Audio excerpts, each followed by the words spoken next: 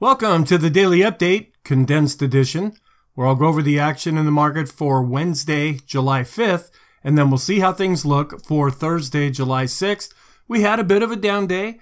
Right now, we are trying to pull back after being short-term overbought, but it just looks like a pullback at this point. Now, we have some major economic reports coming out later in the week, and that could have a real shift, either positive or negative, on the market. But overall, we're still maintaining a real positive stance, looking like we just got up a little too far, too fast. We're pulling back, and then we'll see how things move going forward.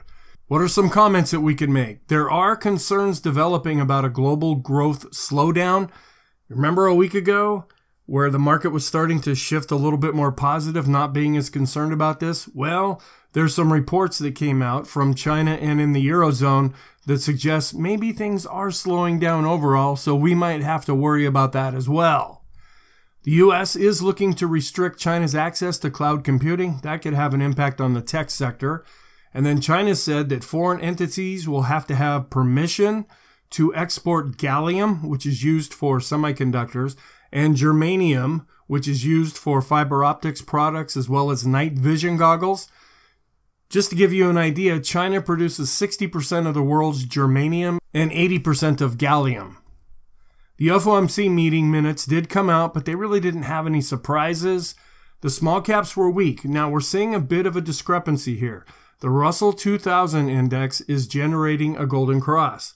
The S&P small cap index is not generating one, so we're a little bit concerned about that. On a short-term basis, we're still looking overbought when we look at our 20-period exponential moving average. The Williams percent are the CCI 14 and 20, the stochastics, our standard deviations chart, the Erin indicator, and the PMO study. On an intermediate-term basis, we're still looking overbought with the CMB composite. That's a new addition to the list. We're watching our oscillators. They're trying to shift back more positive, but they're still looking kind of extreme positive at this point.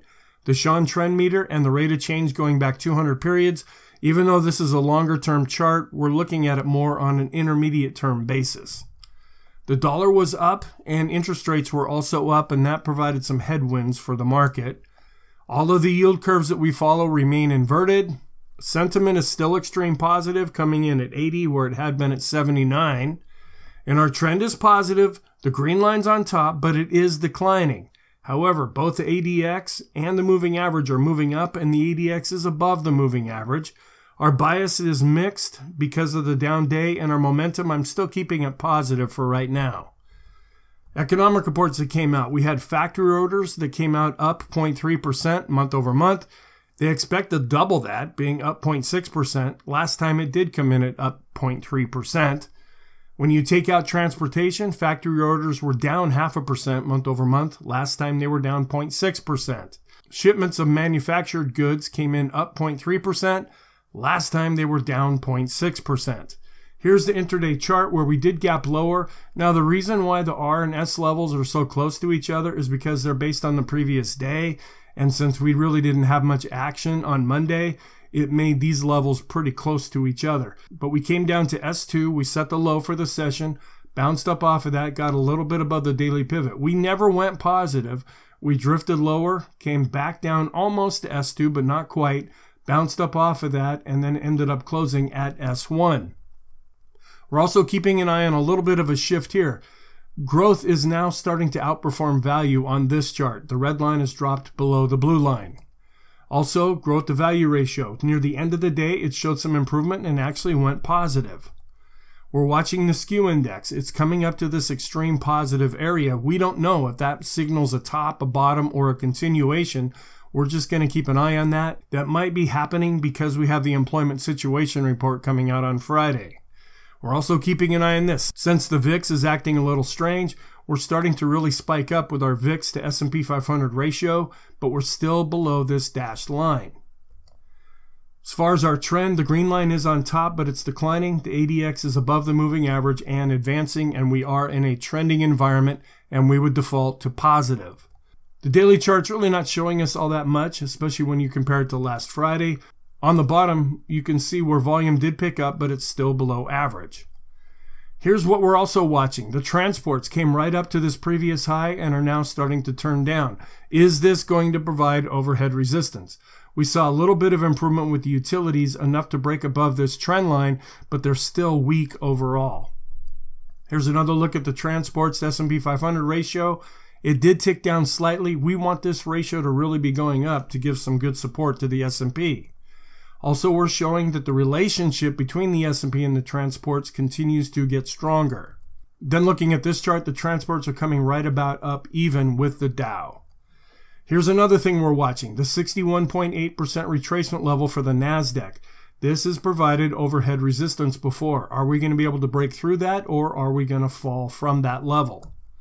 We're also watching the NASDAQ 100 with the previous high. We came right up to it before and then have been bouncing back down. Are we going to be able to break through that, or are we going to continue to fall? The NASDAQ 100 also was generating a recent sell signal or a negative sign after the BPI went extreme positive, but now this is showing some improvement, possibly enough to negate that negative signal. So what's our outlook for Thursday? The technicals, we're still positive overall, but in the short term, we still have a lot of overbought indications, and we have a few in the intermediate term. The economic reports that will be coming out, we get the weekly MBA mortgage index, the ADP employment change, weekly jobless claims, the IHS Market Services PMI, the final reading, and the big one will be the ISM non-manufacturing index. And then the job openings will be coming out. They usually precede the employment situation report. Geopolitical events, we're keeping an eye on Russia, and then that also involves Belarus. We're looking to see if anything happens there that might have an impact on the market. But the markets are still fixated on inflation and interest rates and now wondering where this growth scenario is going to shift. Here's the updated chart for the economic calendar. I did have to shift a few things around. Some things are coming out on Thursday that had been scheduled for Wednesday. Our Stock Traders Almanac statistics, we're pretty positive across the board. We're neutral to positive with the Dow, but we're looking more positive with the S&P and the NASDAQ. Here's the July chart showing that we'll be on the third trading day of the month where we are positive in a pre-election year before we start to chop more or less sideways. Then it's typically about the middle of the month if we start to see some weakness. We also are seeing that same thing when it comes to the NASDAQ, up at about the midpoint of July. So our scenarios can't really go with the down one right now because our technicals are positive. However, we still remain short-term overbought, but nothing has really shifted over negative yet. So we're still going with the up scenario, but be aware that we are overbought. If we do start to pull back, we'll evaluate things and see if they are shifting more negative. And we're not going with the sideways trend right now because our ADX is suggesting that we're in a strong trend. The warning signs, the VIX is still showing a lot of complacency. It's acting a little bit strange, which is why we're looking at that other chart. The cumulative new highs and new lows for the NASDAQ are still showing weakness. The 3-month yield is above the levels where it was at in 2007, right before the great financial crisis. Earnings season can be either positive or negative depending on what is reported. The positive signs are that we have the seasonality and setups. Those are still in the background, and I mainly cover those in the weekly video. The long-term special K chart on the daily basis is positive, where the weekly chart is still looking negative. The longer-term equity put-call ratio is still positive. The S&P is above the downtrend channel upper line. The market is still favoring a risk-on posture over bonds. The Dow transports are improving, but now we have to ask, did they hit resistance? Are they going to start to fall back? Lower price levels so far have been providing support anytime we have been declining. The S&P is outperforming utilities. The NASDAQ and NASDAQ 100 continue to break out, but those resistance levels that I referred to are still ahead of where we're at. Staples to the S&P 500 ratio continues to decline. The small cap index did generate a recent golden cross, but the S&P index has not, where the mid caps did generate a golden cross not very long ago. Small and mid cap growth continues to be positive. Our conclusion, the S&P remains positive for right now, but we're still dealing with being overbought. In the short term, we're positive, yet overbought. Intermediate term, somewhat overbought, but still positive. Long term, we still remain positive. Thank you. I hope you found this helpful. Have a really good day, and I will talk to you in the next video.